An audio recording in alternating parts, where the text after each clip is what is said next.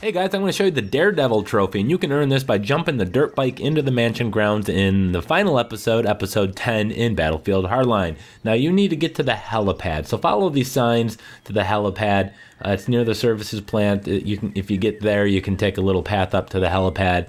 There's multiple ways to kind of get around this area. This is kind of feels somewhat open world as opposed to the rest of the game, which didn't. But you're going to get up here. And you can see the tower there. That's not where the helipad's at, but it is telling me that I am heading in the right direction. And it is that building just in the distance that you can see.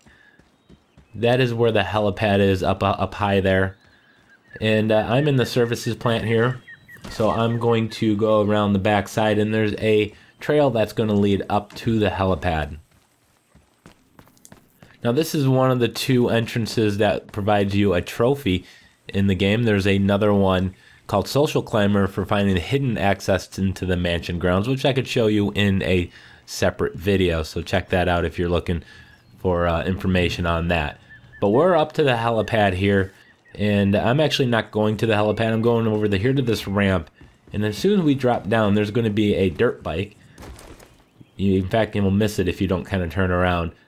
And all you need to do is just get on this dirt bike and ride it up the trail, and eventually you'll kind of take a little jump into the mansion grounds, at which point you'll be spotted by a whole bunch of enemies, but you're gonna get the trophy, so it was worth it. So that's it. Very simple, very easy. It's just knowing where to find the dirt bike. If you guys want to see more Battlefield Hardline, anything pertaining to trophies, go ahead and click the video here at the bottom of the screen. And of course, as always, please hit that like button. It would help me out a lot, and subscribe.